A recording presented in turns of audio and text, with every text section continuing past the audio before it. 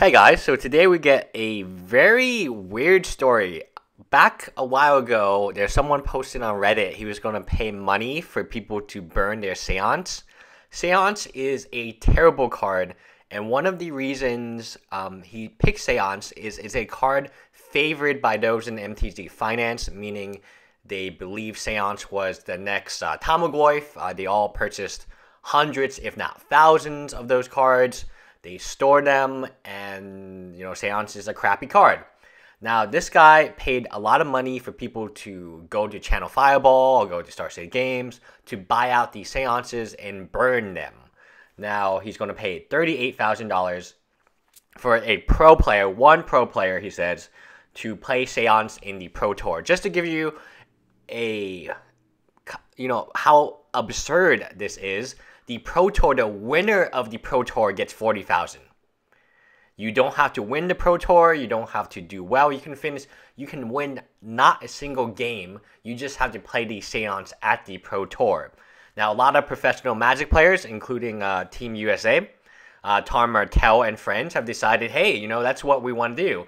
It's guaranteed money. I don't know if this is real or fake, but if you are a Pro Tour participant, why fight for $40,000, which is absolutely not guaranteed, when you can get $38,000 guaranteed and possibly win the $40,000? I mean, Seance would have to be in your deck, right? So this guy is either crazy or it's fake. I don't know, but a lot of people are saying it is real.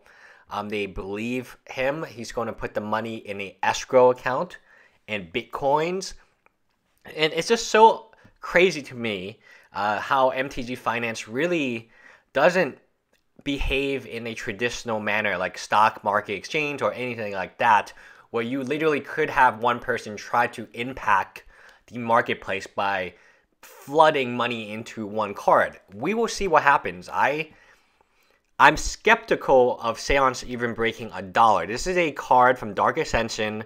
Dark Ascension booster boxes are extremely cheap. Fat packs are they're relatively cheap given that period of fat packs. And I just don't get it.